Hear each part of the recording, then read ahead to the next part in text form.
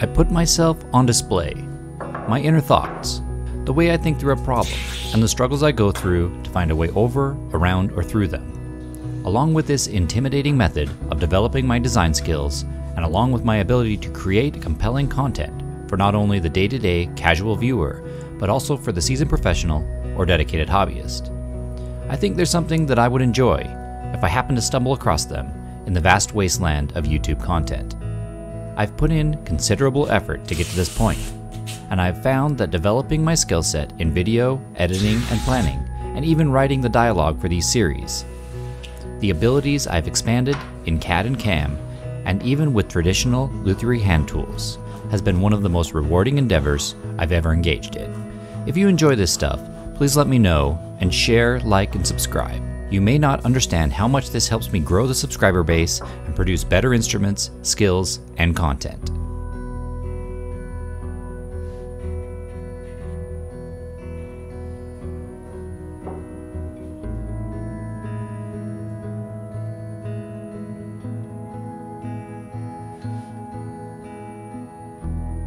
Why do I do this? Why do I do it this way? And why do I put this much of myself, my passion, in every nook, every corner of the process? Why delve so deeply into each circle, order the steps, and press to validate each turn of the crank methodically? The steps could order themselves quite handily if the goal were to produce just one product. You might think that the process would evolve into something that comes easily and is reproducible. Sure, it's a craft, so the product doesn't need to meet high manufacturing specifications or develop into an extremely high precision end product. If I'm going to engage, then I need to be able to work toward that capability, at the very least.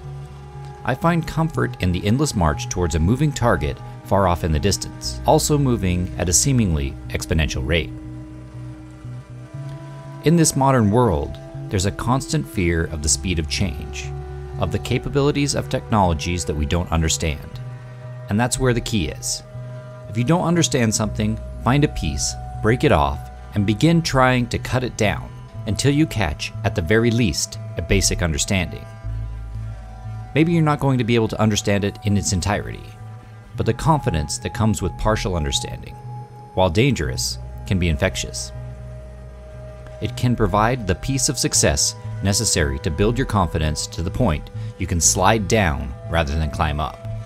And rather than rolling a boulder up a hill for eternity, you can start for a short period, coasting into the subsequent iterations with a high level of self-worth and a significant amount of arrogance. A season that can be easily overdone, but is essential in small doses to get the formula right and alleviate the overworked, laborious nature of the tasks at hand.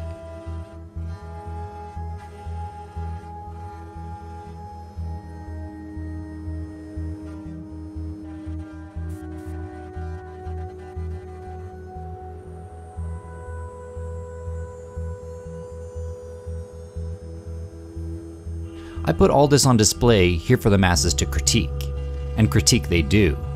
Still, with each iteration, their critiques fade further away from the rest of the process, and sometimes even augment to praise the effort that is in some way distasteful. In the beginning, the critique was subtle, coming from a lack of understanding that the mechanization in my work could be more straightforward than the manual methods known. As I break down these ideas, develop my process, and show the journey, the understanding begins to break through these barriers and build confidence in the unknown. The conflict between automation and the traditional approach to this work has been at the core of the content of this channel for some time. And it's an exciting way to look at the problems we attempt to solve with tools. Ultimately, it comes down to just that, a person and a tool. That and one other crucial element, creativity. People have always taken tools and used them to create, at times out of necessity. But what ties us all together, in the end, is that we all need to use these tools to develop creative ideas. We interject this creativity into every aspect of the work. Yes, there's an engineering side, and when you use CAD and CAM, folks quickly think that invention is lacking. I can assure you, it's not the case. It takes creative engineers to solve problems. Creativity is, in a way, the core of engineering. Yes, there are simple ways to solve problems, but the best of us seem to be able to use their understanding of the tools and materials available to create a method that strikes us as elegant, creative, and simple all at once. And this is without a doubt driven from creativity.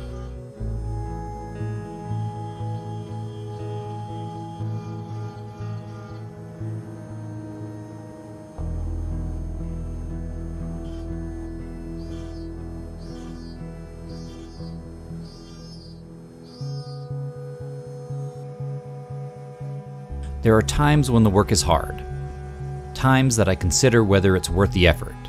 There are difficult times when everything seems to be under fire. Along with them, good times, times when everything moves along with ease. These crests and valleys are essential. Without them, the mind will not be in the correct position to develop creatively. Artists need to be able to create so-so art. It can't all be great. In a way, the not-so-great stuff is just as crucial as the magnificence of unique creation. It's not all going to be great, but I hope you enjoyed either way. And I hope my successes and failures encourage you to go out and take a risk, take a chance at an idea, test what works and what doesn't, and develop, create, and above all, use a tool to make something. Thanks for watching.